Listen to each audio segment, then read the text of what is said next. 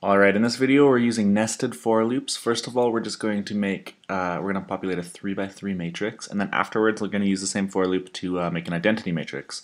So all we're doing is we're making nested for loops, so we just have to put a for loop inside of another for loop. Basically that means we're just the statement section here of the first for loop will just be another for loop. Okay, so we'll clean this up a little bit so it's a little easier to see what's going on. This is our first for loop.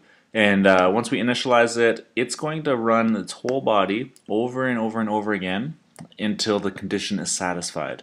So that means once we enter the statements, the first thing it sees is another for loop. So now it's still inside of this one's first run through its steps, and in the second for loop, now it's going to run this body. The second for loop is going to run this body until this condition is satisfied.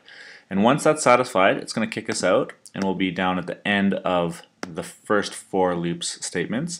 And if this condition still isn't satisfied, it's going to go back into this body, which again now it'll see this this for loop, and it will again repeat this body and over again, and you'll see that this is going to be really easy for making something like a 3 by 3 matrix. So first of all, let's just put in some values here. Let's put int I is equal to 1, and here we can say, actually we'll just go straight through. We're making 3 by 3 matrix, so well I is less than or equal to 3, and then we're going to increment I.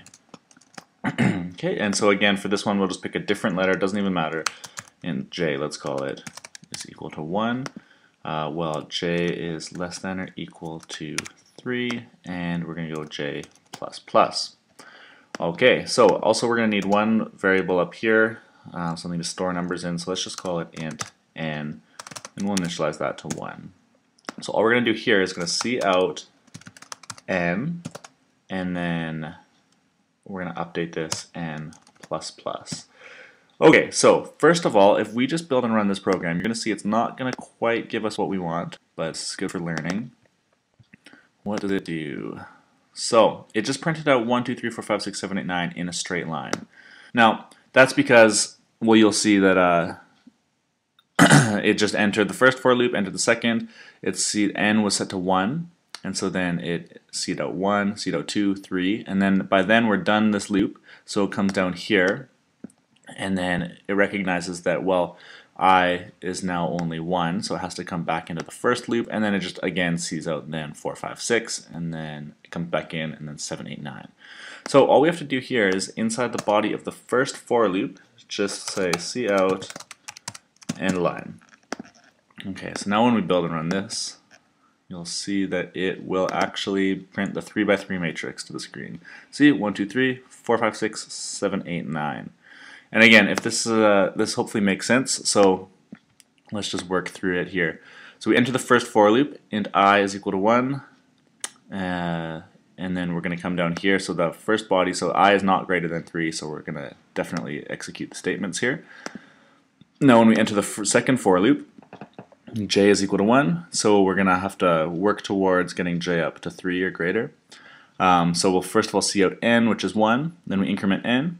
Now at the end we increase J plus plus, so now J is equal to 2, which is less than or equal to 3, so we're going to do this again, and we'll see out 2, and then we'll see out 3, and then when we're done, now that once we increment n to be 4, we're not going to redo this loop because this is not true anymore, so we come down here, we exit the second for loop, we see out the end line, so now we bump down a line, and now in I, we've reached the end of the statements, so I becomes 2, which is still less than or equal to 3. So then we come back into the main body of the first loop and redo it, which would begin the second line with a 4. So hopefully that makes sense. Again, we'll just bring up that program run one more time. So if you want to compare this with your code, maybe work through this with a pencil on some paper, and this is how the two nested for loops work. Now, that's just our populating it, with 1 through 9, but maybe we want to do something a little more, I don't know, a little different.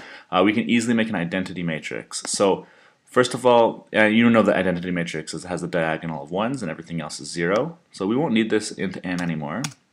I'll just delete that.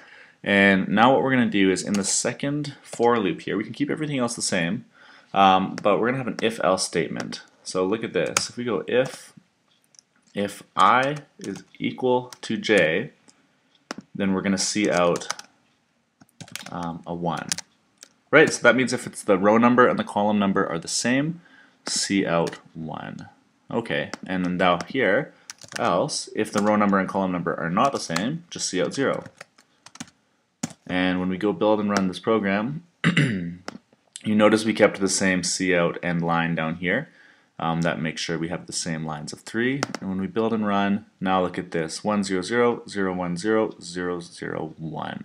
So we successfully made our identity matrix, and again, if this isn't making complete sense, it does work, so I would recommend just going step by step and writing it out with a pencil, and that would really help your understanding of when certain things are happening, especially with a loop inside of a loop, because this can kind of get a little hairy sometimes.